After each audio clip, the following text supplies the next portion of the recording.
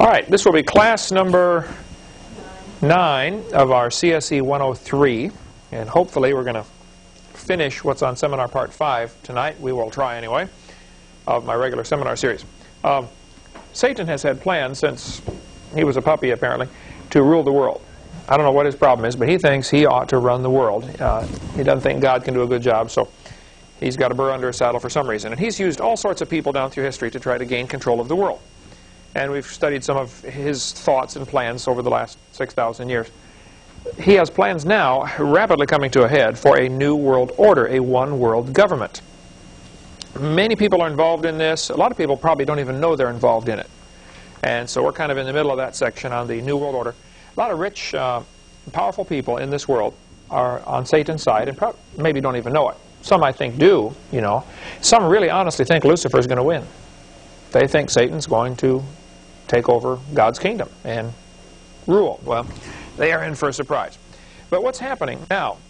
In America, America seems to be one of the key players in the race toward a new world order. Now, there's some awful good, godly people in our government, always have been. But there are some wicked, vile people in our government also, and always have been. And there's spiritual warfare in high places, including in the U.S. government. So they have plans to rule the world. Our founding fathers set up a system with checks and balances where you have the executive branch, legislative branch, and the judicial branch, and they all balance each other, so one can't really take control. And just in case the whole system gets out of whack and the government goes bad, we have a Second Amendment, the right to bear arms. Now the people can prevent the government from getting out of control. And that is a big obstacle toward the New World Order, is the Second Amendment. Well, we covered that earlier. So they've got plans toward a New World Order. What's happening now, though, ever since Abraham Lincoln issued the first executive order, they found a way to bypass the entire constitutional process. The president can simply say, oh, there's a state of emergency, we're at war, therefore I declare blah, blah, blah, and it becomes, you know, it has the same effect as law. Lincoln issued a first executive order ordering Yankee troops to invade the South. Okay, unconstitutional. It was Lincoln's war. There's a long story behind that. Lincoln himself was probably a good guy, well-meaning. Probably didn't realize what he was doing was, maybe he did, I don't know. But what he did was wrong, okay? States' rights was the issue for the war, not slavery. Anyway, executive orders come and go, and they can actually be rescinded. Some of these executive orders we're going to read right now were given and then were later rescinded by a later executive order.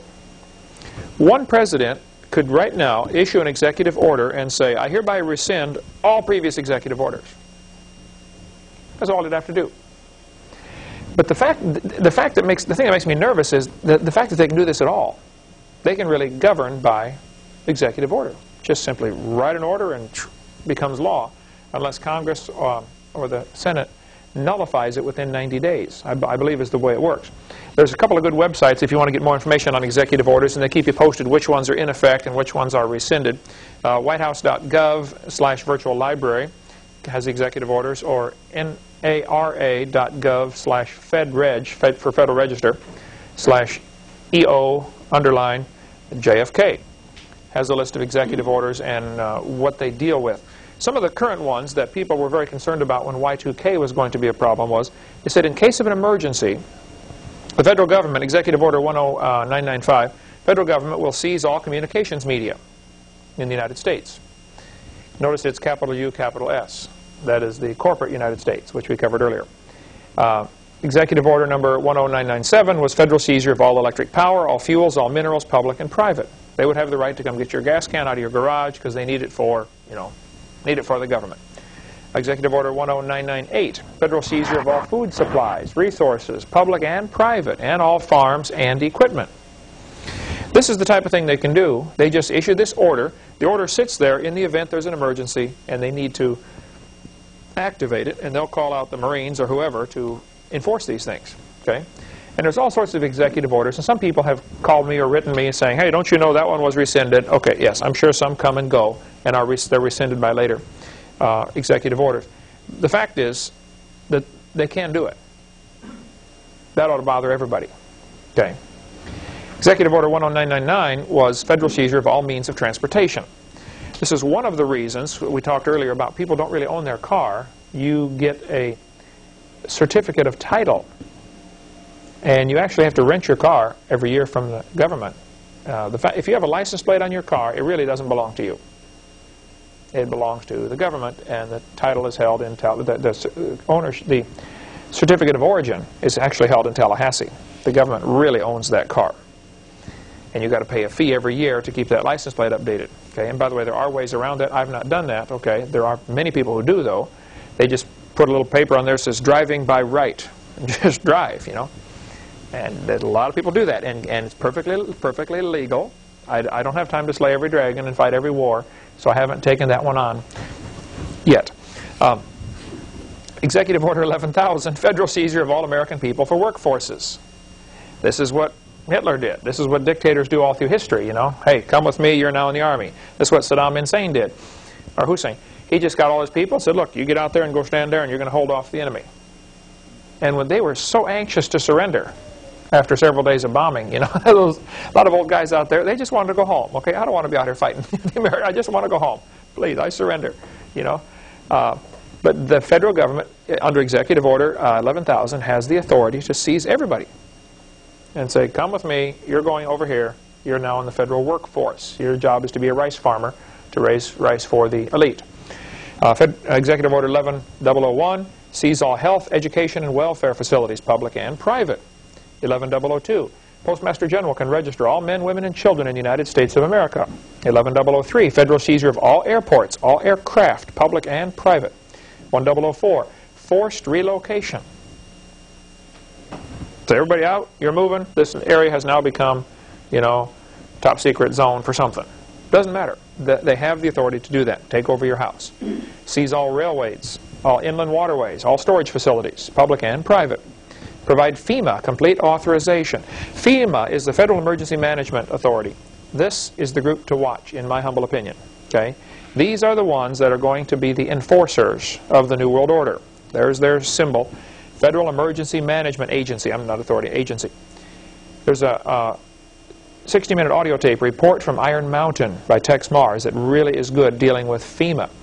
One guy told me, I was at a meeting, and he said there had been I think it was after the hurricane down in South Florida.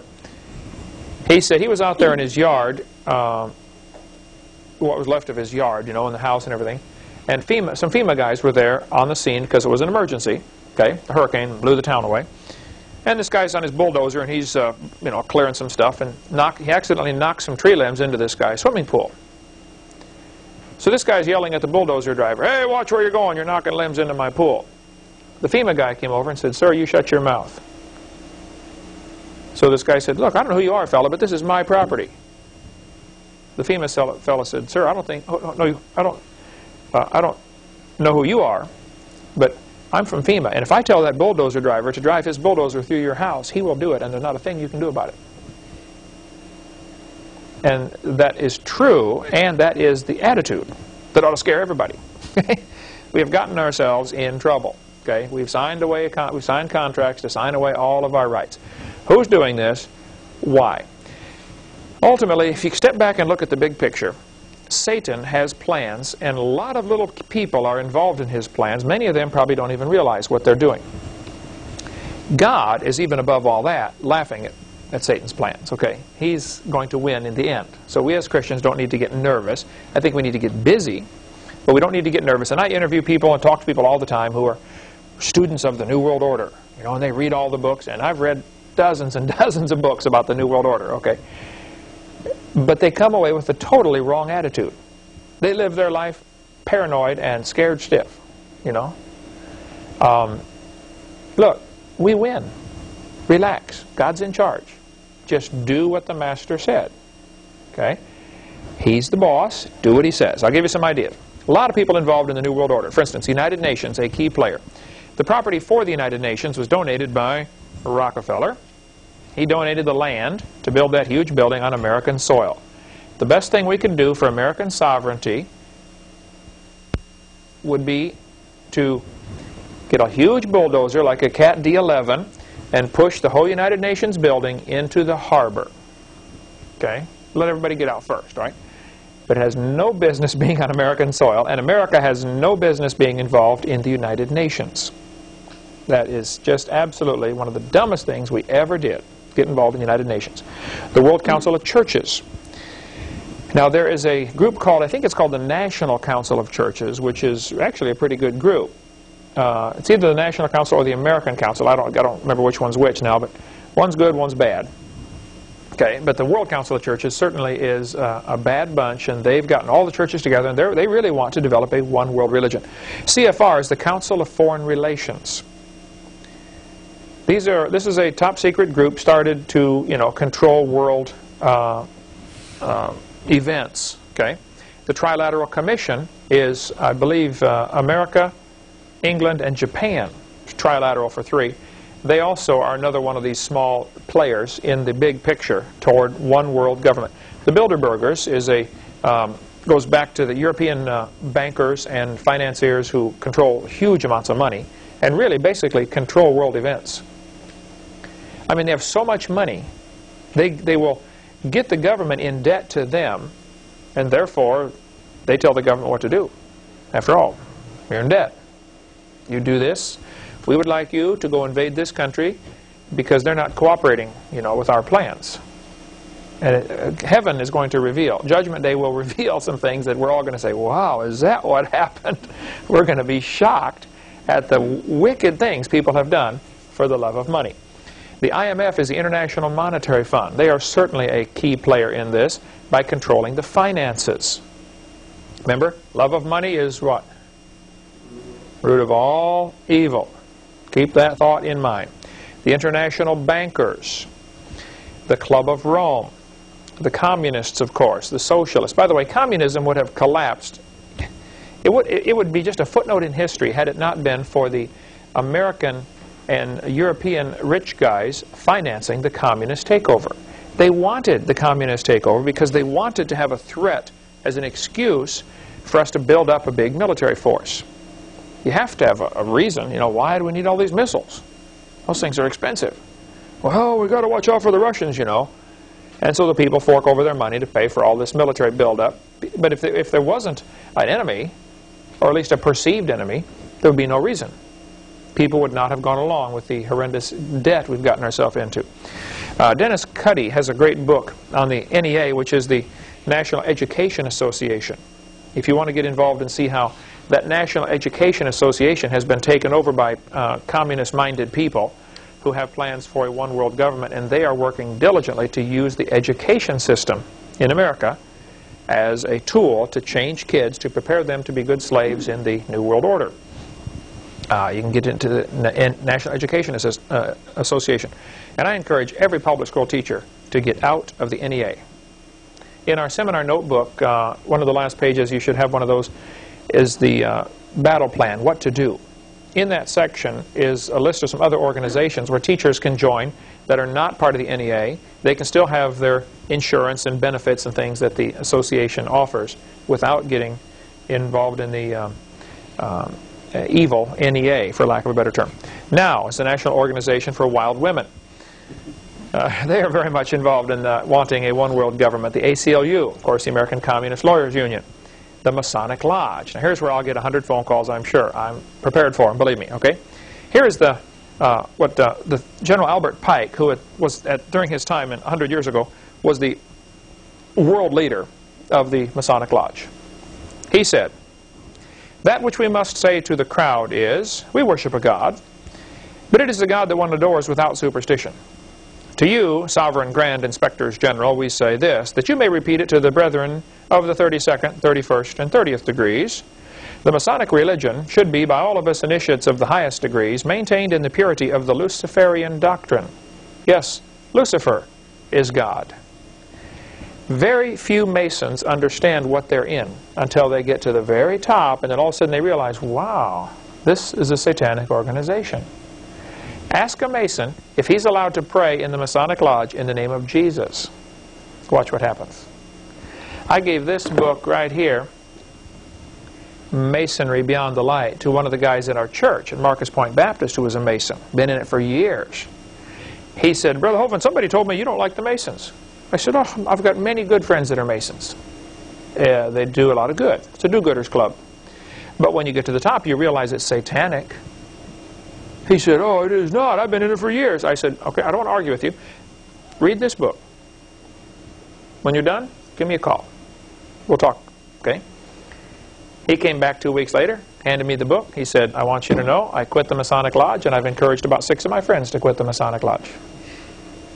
He said, it's a satanic organization, isn't it? I said, yes, sir. It certainly is. But see, they will run you down a particular track if they think, you know, you're a religious person, like Billy Graham is a Mason, or was made an honorary Mason, I guess. They will try to get religious people in there and make them a Mason, and they come to the meetings and they think, wow, this is a do-gooders club, you know, et cetera, and they never do find out what they're in. They spend a lifetime thinking, you know, everything's fine. Criswell at the First Baptist Church of Dallas, you know, Pastor Criswell, a Mason. The list of Masons will surprise you. There are some really good people in there who just are flat duped, in my opinion. They don't have a clue what they're in. Manly Hall, in his book called The Lost Keys of Freemasonry, said, when the Mason learns that the key to the warrior on the block is the proper application of the dynamo of living power, he has learned the mystery of his craft. The seething energies of Lucifer are in his hands, and before he may step onward and upward, he must prove his ability to properly handle energy. Scarlet and the Beast. I met with the author of this book. He's a friend of mine in Texas. He has written several books on the Masonic Lodge and how it ties in. If you really want to go down deep, stay down long, all the documented stuff on the Masonic Lodge. He works under a pseudonym, calls himself John Henry. That is not his real name, because he knows they'll kill him if they can find him. That's the way they work, by the way. We can go all day on this. If you want more on Masons, I would suggest you read one of these books. This one's available from Chick Publication, Masonry Beyond the Light. Really good book. John Ankerberg has a great videotape and book on the Masonic Lodge. I've been on John Ankerberg's program. He and I would differ on several things, but he's a great guy. You know, I would consider him a friend of mine. He's got a good book if you want more on the Masonic Lodge. The Bible says in Matthew chapter 5, swear not at all. Pretty clear, right? Here's the oath the Masons have to swear. This is one of the first oaths. They have all sorts of them at every level. The Mason, to get in the lodge, will say, I, he puts his name in here, do hereby swear that I will always conceal and never reveal any of the secrets of Freemasonry to any person. If I do, I consent to having my throat cut from ear to ear, my tongue torn out by the roots, my body buried in the sands of the sea at low water mark. Can you imagine Jesus saying something like that? No Christian should be in the Masonic Lodge, period. Okay? If you are, you ought to get right with God and get out. Okay? I know you think you're in a do-gooders club. I've got some very close friends, some relatives that are in the Masonic Lodge that have been in it for years and don't see a thing wrong with it. They will, Judgment Day. They'll realize their time and their money and their energy has gone to support a satanic cause, and they should have been putting it into God's cause. James chapter 5, the Bible says, above all things, my brethren, swear not. Now, satanic groups will take certain holidays just like Christians have holidays. Okay? 33rd degree Mason is an honorary title. In the Masonic Lodge, 33 degrees is very important. 33rd day of the year happens to be February 2nd, which is called what? Groundhog Day. Groundhog Day, right. Remember the movie Groundhog Day? The guy got to do the same day over and over till he got it just right, you know. February 2nd is the first satanic holiday of the year, is my understanding. Just like we would celebrate Christmas or Easter or something, they will celebrate February 2nd as the first satanic holiday because it is the 33rd day of the year. 1933, Roosevelt passed the War Powers Act. He ordered all private gold turned in to the government. Remember he showed you the Federal Reserve notes, 1928. It says you can redeem this for gold. 1934, doesn't say that anymore. Matter of fact, if you own gold, you were considered an enemy of the state and could go to prison. It was treason to own gold. 1933, Rockefeller sent money to set up Adolf Hitler in Germany. Two 33rd degree Masons, Laurel and Hardy, how many have heard of them? Made a movie called Sons of the Desert with all sorts of secret Masonic stuff in it. You have to watch the movie very carefully. The Masons will see these things. For instance, as Joseph Smith, the founder of the Moron Church, was dying, he was being shot, okay? He gave the Masonic distress symbol, which is like this. If you put your arm, it's supposed to be part of a square, okay? Any Mason who sees that is obligated under their Masonic oath to come to your aid and help you. If a man is a Mason in court and he knows the judge is a Mason, there are different symbols, things that they do, handshakes, grips, you know, the way they stand. They'll put their hand like this, the lawyer will. That's a sign, Judge, you better help me here. I'm having trouble with this case and I've got to win this case. And you're a Mason and I'm a Mason. Now come on, help me out here, fella. They've got loads of these things, these secret things going on that the average person's never going to catch. 1933, Vice President Henry Wallace, who was an occultist, worshipped into the occult, decided to put the Great Seal on the $1 bill. Here's a picture of the Great Seal, the all-seeing eye. Now, I take a lot of flack for this. People have argued for centuries, or for decades, what this symbol represents. Let me tell you one of the theories, all right? The eye on top represents Lucifer, the all-seeing eye. There's a gap between the eye and the pyramid, symbolizing their job of accomplishing a new world order is not quite done yet. Lucifer has not yet been installed as the chief cornerstone. Now see, Jesus Christ is actually going to be the chief cornerstone, but Lucifer wants to, he wants that job. There are 13 rows of stones. Very interesting. There were 13 degrees in the blue lodges of the Masonic Lodge. Behind the pyramid on the dollar bill, you will notice there's nothing, desert. In front of the pyramid, you got things growing, some bushes and grass and things like that. This symbolizes that they think they will bring the world out of this desert, terrible times into a wonderful, lush Garden of Eden type of thing.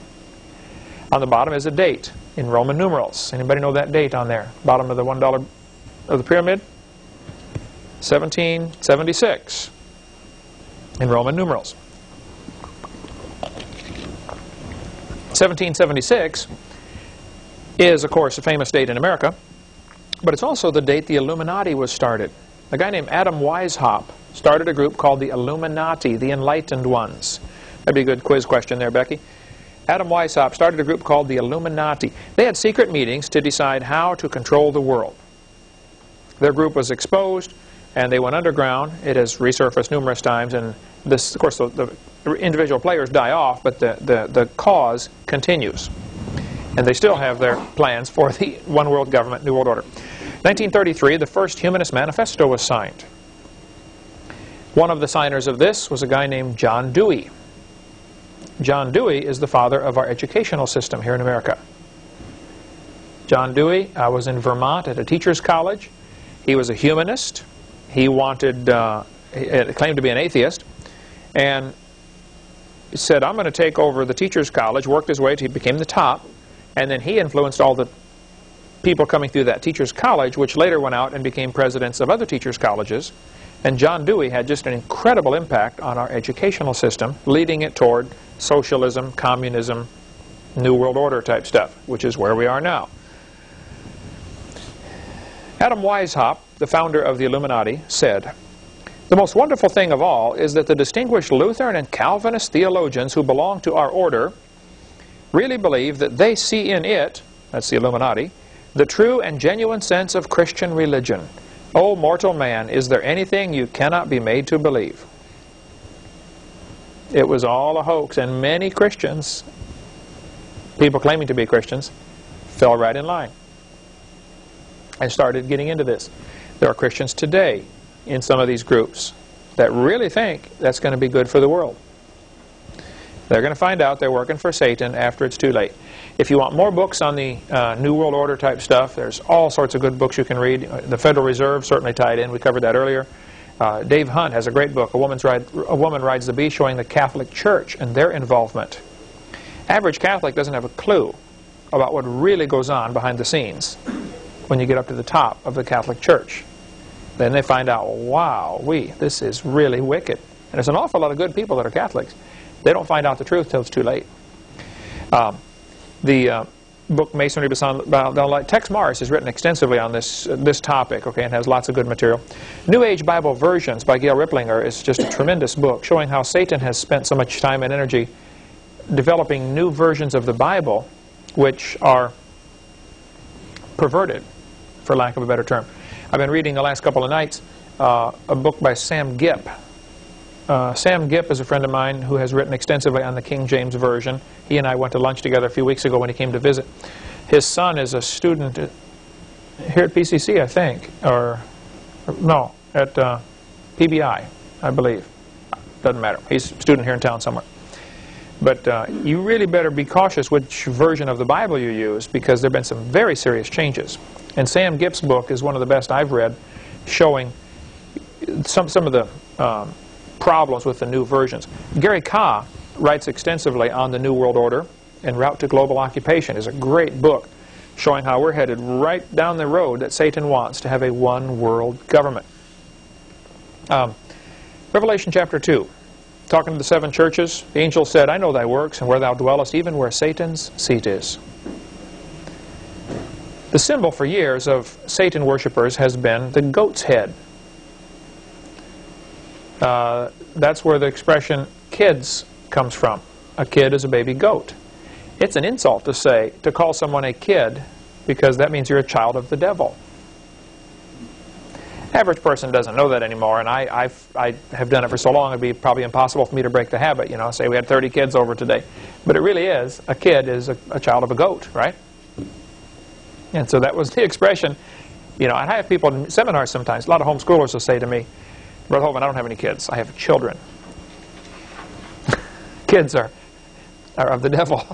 I don't know, not a big deal to me, but the Bible says in Matthew chapter 25, the shepherd divideth the sheep from the goats. Set the sheep on the right hand, but the goats on the left. Many of these New World Order type clubs have the upside down 5-pointed star as their symbol. Very interesting. That's the symbol, the satanic symbol, representing the goat's head. The 2 horns, the ears, and the mouth coming down. The 5-pointed star upside down. Satan worshippers all across America use this symbol freely in lots of their things. They have the upside down 5-pointed star. Very interesting to note that Washington, D.C. was laid out this way. Here's one of the original maps of Washington, D.C. Notice the upside down 5-pointed star. You ever wonder why the streets go so crazy in Washington, D.C.? Why not just right angles like every other town, you know?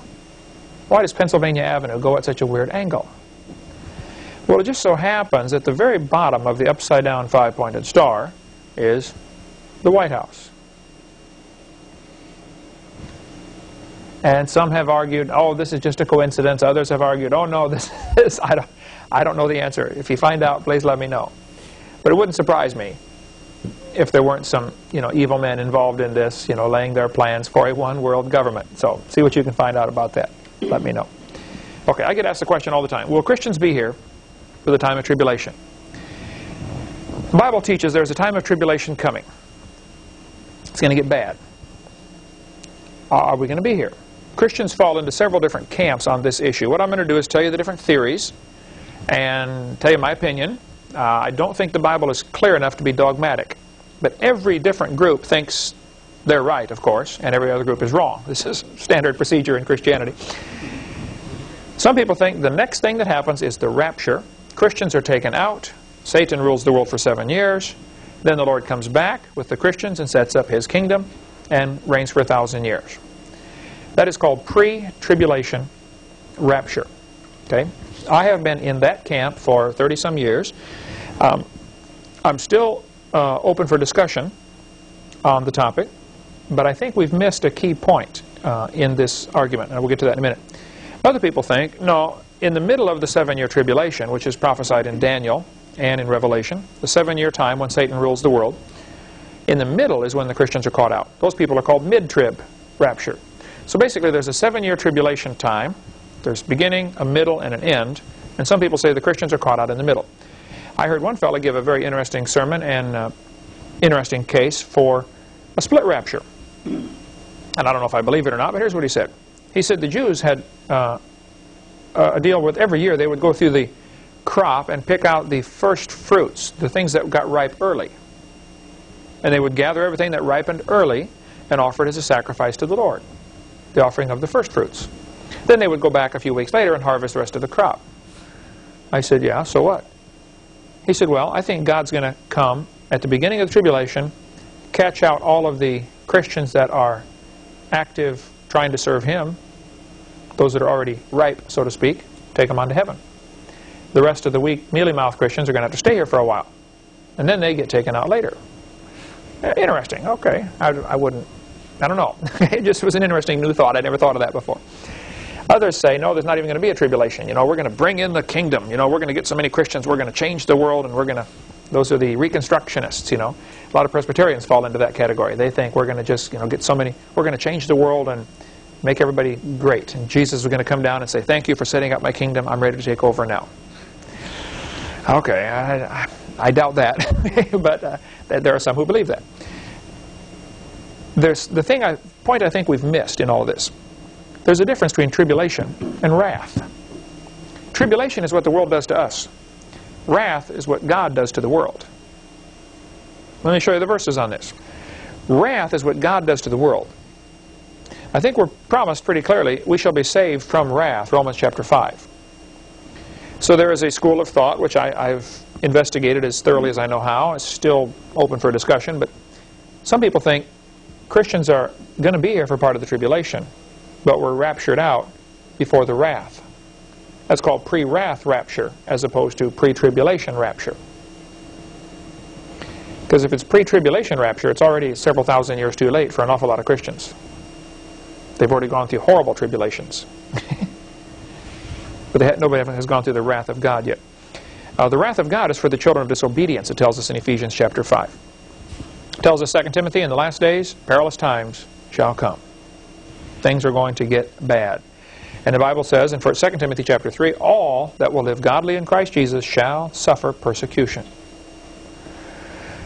So those are the basic ideas that, you know, Jesus comes before the tribulation, Jesus comes before the wrath of God, Jesus comes in the middle of the tribulation, or He comes after the tribulation, and those that happen to survive are rescued, if anybody. Okay? The Bible says Satan's going to deceive the whole world, Revelation chapter 12. Okay, let's take a little break. When we come back, we'll talk about what we should do about it. Practical steps. What do we do? Coming up next.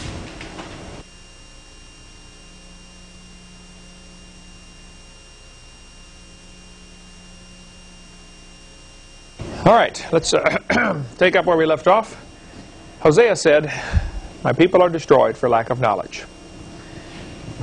I think one thing we need to do as God's children is try to stay informed, you know, what's going on. Okay, be alert. Alerts live longer, you know. So one of our jobs is to be ready always to give an answer to every man that asketh the reason of the hope that's in us. Satan has plans. Doesn't matter what his plans are, because God is going to win. And we've covered earlier how he wants to reduce the population of the world. Covered that in seminar part 1 about his goals to, you know, reduce the population, get rid of people. I think what we need today are people of understanding. People who know what's happening and can tell us what to do. The Bible says in Proverbs chapter 28, but by a man of understanding and knowledge, the state thereof shall be prolonged. If we had some people who had some understanding and some knowledge, we could prolong the state of well-being and health and happiness, you know, in our country. Deuteronomy chapter 1, they said, take you wise men and understanding. In 1 Kings chapter 3, Solomon said, Lord, I want you to give your servant an understanding heart.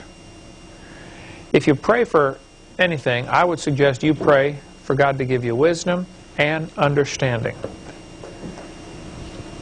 Abigail, 1 Samuel, the Bible tells us Abigail was a woman of good understanding.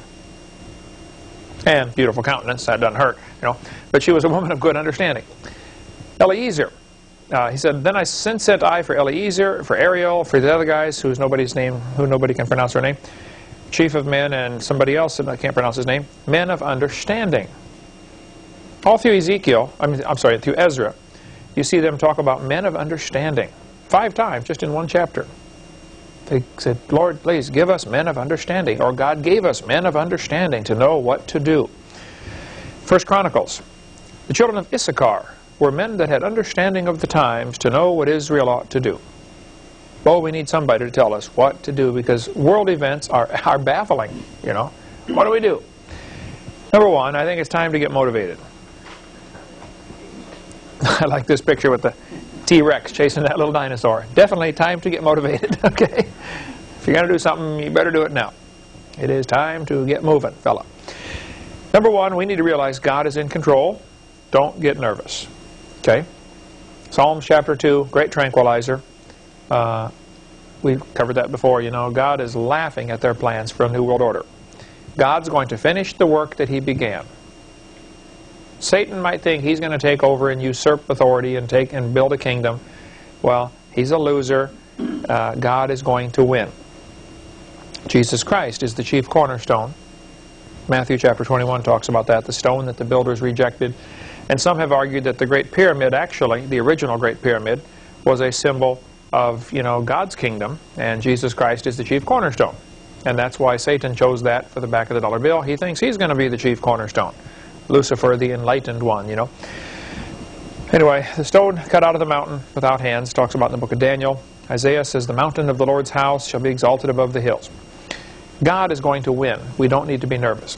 Second point to make, we need to be wise as serpents and harmless as doves. The Bible talks about that in Matthew chapter 10. We need to be careful for nothing. The word careful comes from two words. Full of care. Don't be full of care. And I think we don't do this very well, but we were commanded to be careful for nothing.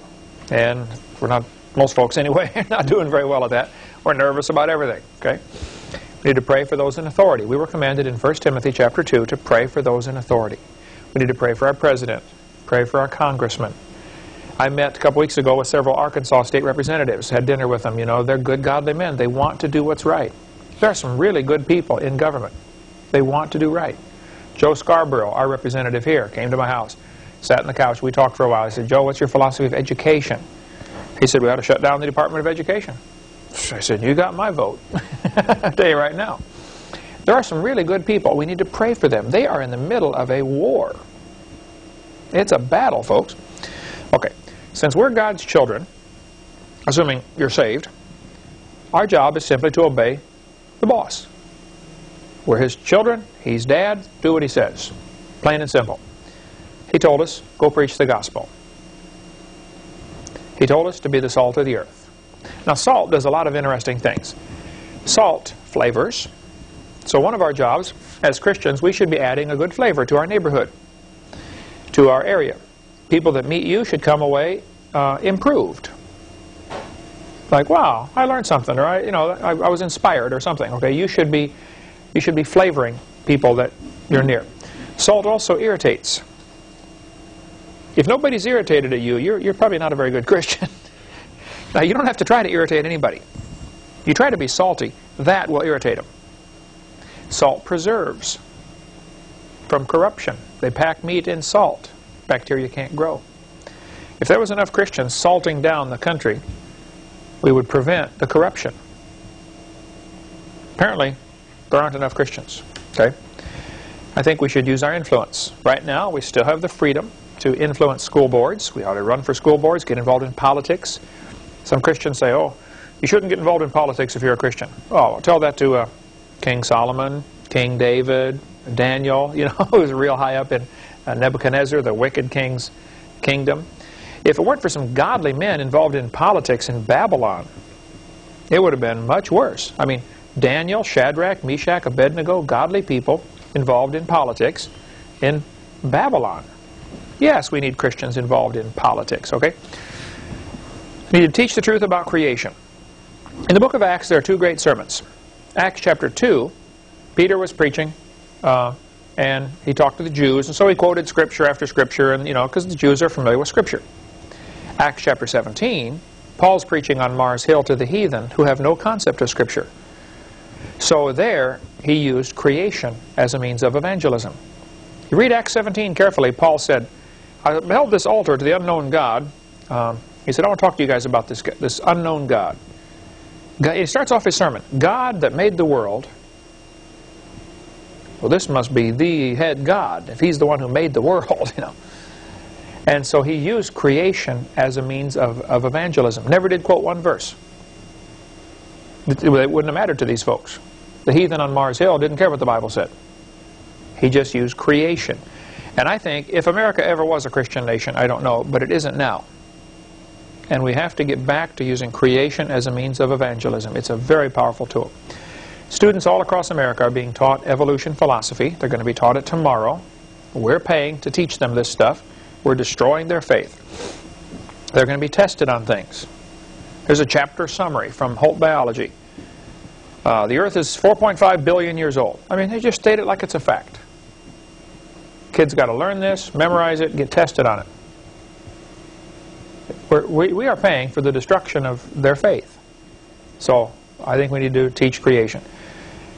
Who owns this world anyway? If a student goes to the public school, he's going to end up thinking, well, hey, there is no God, so I must be in charge. I'm God. Saw the cutest video clip one time. I got to get a hold of it. This some lady, I forget her name now, who claimed to be, God is within you. Oh, what's her name? She's standing on the beach, standing out there saying, I'm God, hollering out at the waves as the waves come crashing in. And so these guys had taken this, this lady really, what was her name? Anyway, she's standing there over and over, she'd say, I'm God, building self-image, And so they had taken video footage of this, and they slowly zoomed out. It's going, I'm God, and pretty soon it's, I'm God, and you see from way up there in the sky, there's a little bitty person on the beach, I'm God. And then it shows God up in heaven, looking over the edge, saying, hey, Gabriel, come here, look at this. That was so cute. We'll probably have to do another one. David, you can do that in the editing department after you get all the other projects caught up. Okay. If a kid goes to school 12 to 16 years in the public school, he's probably going to lose his faith in God's Word. 75% of the kids do. Number 6, don't get distracted. There's a war going on. Okay? Stay focused. You guys in the Marines, they teach you. Don't get distracted. Your job is to do this, and they do everything they can to distract you. Spray cold water on you, fire bullets over your head, and you have to learn to concentrate on what you're doing in spite of all the distractions. When I taught school, that was good training for me because just about everything that can happen will happen. Since I've been preaching 12 years, I've seen just about everything. I'm up there preaching in the pulpit. We had a lady die in the back row one time. Ambulance comes, paramedics come in, carry her out. We've had them puke. Just nearly everything's happened while I'm preaching. Eric, you'll see the same thing. You just keep on preaching, okay? Don't get distracted. It's so easy for us to get distracted with houses and cars and, riches and cares of this world. So easy. And so many children of God are doing nothing for Him because they're distracted. They want to get more things. You put these things over the crib of a baby. You wind it up, and it goes around and around, and the kid goes, The purpose is to distract them. It's called a mobile. And it works great. Satan is really good at distracting us. We have to concentrate, stay focused on what God has told us to do. Average American watches 1,500 hours of TV a year. That's enough time to read your Bible 22 times. Now, I don't think you ought to sit around and read your Bible 24 hours a day, okay? But you ought to read it once in a while, okay? Psalm 101. Psalmist said, I will set no wicked thing before mine eyes. I think we have set wicked things before our eyes. I've often said, what if you made a rule around your house that if you heard a curse word on TV, you had to shut it off for 2 hours? Up in college, when I was in Michigan, one of the guys went to school. He was a little crazy anyway, but he'd been out target practicing with his pistol, 38 or whatever he had, and he's sitting in their TV watching a John Wayne movie while he's cleaning his pistol, keeping it around the house for security. And John Wayne comes galloping across the screen, a typical cowboy, shoot 'em up, whatever it was, And John Wayne cussed, said a bad word. So this guy boom, blew his TV all over the living room, shot it. I mean, picture tubes implode, there are vacuum in there. He said, nobody cusses at me in my living room. Well, maybe just a little far, radical, but I like that philosophy. And I'm afraid we've tolerated things in our living room that we would not have tolerated 20 years ago. The Bible says, for the transgression of the land, Many are the princes thereof. You know why we have so many bureaucrats? You know why you got 80 people wanting to tell you how to build your house? Because we're wicked. We deserve it. The Bible says, righteousness exalteth a nation, but sin is a reproach to any people. Here's the solution. God said, if my people, which are called by my name, shall humble themselves, vote Republican, join the militia, store up survival foods. No, that's not what it says, is it? Humble themselves, pray, seek my face, turn from their wicked ways. Might as well stop right there. We're not doing it. But if we did, God said, I'll hear from heaven, I'll forgive their sin, and heal their land. Only solution to the problems America has, and the world has, the only solution is 2 Chronicles 7:14. David's dad sent him off to take some bread and cheese and, raisins to his brothers when they're fighting the Philistines. David's brother, Eliab, saw little David coming up, and David was saying, hey, who's this big old guy Goliath out there? Why don't you guys go out there and beat him up? Yeah, right. The guy's 9 or 10 feet tall. And Eliab, David's brother, said, hey, why don't you go back home and take care of your sheep? What are you doing here anyway? Get out of here, punk. David said something classic, and I love it. Little David said, is there not a cause? We've got to get some children of God to get this philosophy. Look, there's a cause. I'm going to do what's right, regardless of what it costs. There's a cause. Our founding fathers, 225 years ago in this country, said, look, there's a cause. We have no chance of beating the largest army in the world. I mean, these 13 American colonies that can't even get along with each other are going to take on England? Well, yeah. They did. Just about lost it many times. But they won. You just got to decide, what's your cause? I am convinced a lot of people are wasting a lot of time plucking leaves off the evil tree instead of getting to the root. There's a lot of things that we can fight. You can get involved in, fighting abortion. I think we should. You can get involved in fighting racism. That's a good cause. You can get involved in fighting paganism, euthanasia, the drug culture, the drug wars. Yeah, there's lots of good causes. But I think they all stem from a basic root of evolution, which is rejection of God. I'm going to devote my time and energy and money to cutting the whole tree down. I'm going to go right for the cause of all of them. Because all the rest of these are founded, all the rest of these isms are founded on evolution. Henry David Thoreau said, there are 1,000 hacking at the branches of evil to one who is striking at the root. I would recommend you devote your life to striking at the root. Is this your cause? A ball? Any game, be it basketball, baseball, golf, tennis, doesn't matter, can be addictive. When I played tennis in high school, man, it just, I couldn't get enough. I loved it, And I realized, man, I'm addicted to this game. It's taking away all my time. The Bible says, he that loveth silver shall not be satisfied with silver. If you're not careful, even as a child of God, Satan has had 6,000 years of experience. Okay, you're no match for him. He knows how to get you distracted on something in this world. The people that have a fast motorcycle, you know what they want? A faster one. And, they've got one that already goes 500 miles an hour, and then they'll go out and spend $2,000 and get, expansion chambers and headers, racing slicks, and, there is no end. Our bus route up in Michigan, I was out visiting one Saturday, and there's a guy working on his dragster. Had it parked in his front yard, Well, I've done mechanic work all my life, and I, love working on cars, so I talked to him for a while. I said, man, how fast will it go? And he's telling me how fast it was I forget what kind of car it was now. Had 2 4-barrel carburetors. I said, what kind of gas mileage you get? He said, well, it takes me 1.5 gallons to run 1/4 of a mile.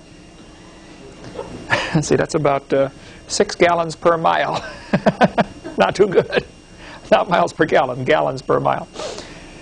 But he had, you know, rocker arms and, you know, and he was telling me, yeah, as soon as I get the money, I'm going to do this and this and this to it.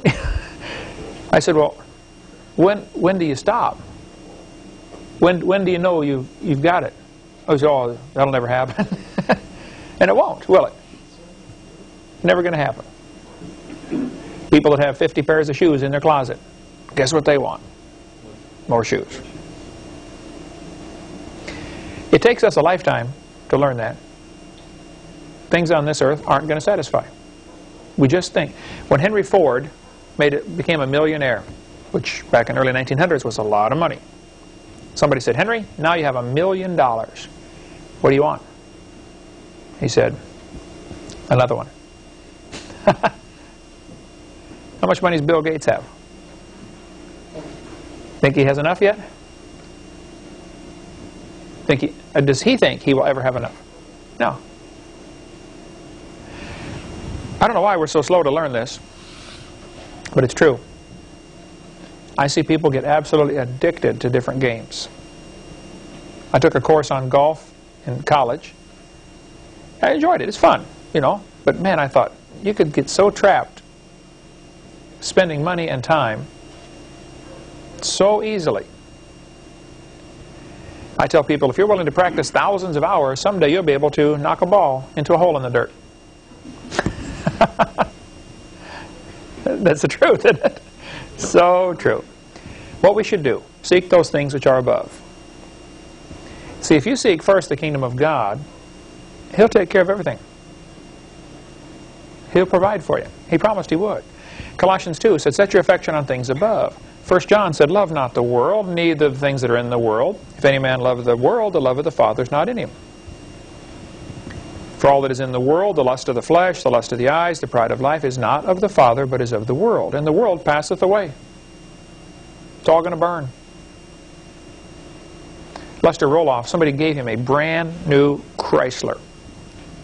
Big, you know, kind of like the Lincoln, only in the Chrysler family, whatever car it was back then, years ago. Johnny Pope in Texas, his assistant pastor, Johnny Downs, was at the Roloff homes. He was a kid in trouble, went to the Roloff homes to straighten him out, you know, and he stayed there. While he was there, somebody had given Brother Roloff this brand new Chrysler, you know, sitting in the garage. And Brother Roloff says, hey, Johnny, go back my car out for me, would you? Well, Johnny, so excited, you know, wow, I get to drive this brand new car. Jumped in the car, all excited. I get to help Brother Roloff. Wow, forgot to shut the door, backed out, tore the front door right off the brand new car on the side of the garage door. Roloff hears this crash. He just calmly walks out. And Johnny, I'm sitting at lunch with Johnny. He's telling me this whole story. He said, I thought he was going to kill me. Brother Roloff just, not the least expression on his face. He said, that's okay, Johnny. It's all going to burn. It's all going to burn. Boy, some people, you scratch their new car, they absolutely lose their Christianity, right? Hey, it's all going to burn. If we could just get that attitude, the world passeth away. But he that doeth the will of God abideth forever. I think we need to listen for the trumpet. It's coming soon, folks. 1 Thessalonians tells us, the Lord Himself shall descend from heaven with a shout.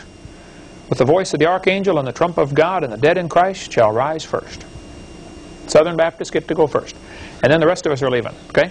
Shortly thereafter. I like picking on Southern Baptists. I preach at a lot of their churches. Lord's coming soon. Then the Bible says, we which are alive and remain shall be caught up together to meet the Lord in the air, and so shall we ever be with the Lord. Lastly, win souls. Find somebody you can get converted. Number 7 was listen for the trumpet. Number 8, win souls. As I look at life from my limited perspective of 48 years, nothing else is going to matter.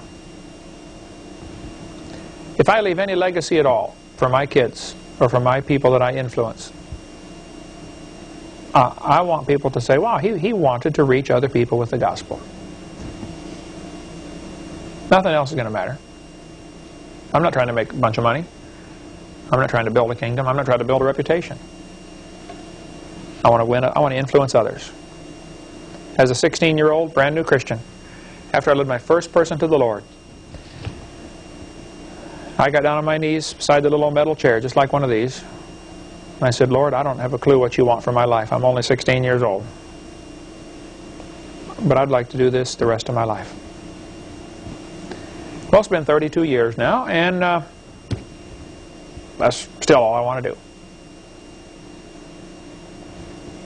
Some people just want to make money, want to drive fast cars. Hey, I'm happy with my moped. I really am. I really am. Doesn't matter. It's all going to burn, folks.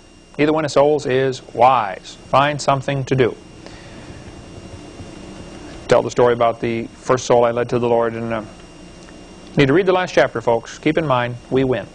There is coming a 1,000-year reign of Christ. It's not going to be the Third Reich, the reign of the Aryan, Hitler guys for 1,000 years. He lost. Jesus Christ is going to win. Rule and reign for 1,000 years. Nothing else is going to matter. Satan is going to be bruised. The God of peace shall bruise Satan under your feet shortly. Grace of our Lord Jesus Christ be with you all. Be with you. Amen. God wins in the end. We're going to see Satan cast into the bottomless pit.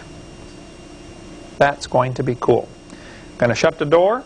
He's going to deceive the nations no more. He has plans to rule the world. Right now he is deceiving the nations. But we don't need to be nervous. Find something to do. To win souls, nothing else is going to matter. Okay. Next week we're going to talk about, start in on what's on our videotape number 6 about the flood. The Hovind theory of what I think caused the flood. And we don't know how long that'll last. We'll cover, it'll be Class 10 of this CSE103, and then we'll go into CSE104, and we're going to do as long as necessary to cover the flood. I think that's a key issue that Christians have missed. The scoffers in the last days, the Bible says, are ignorant of the creation and the flood. We need to understand that thing if we're going to put the pieces together. Thank you. See you next week.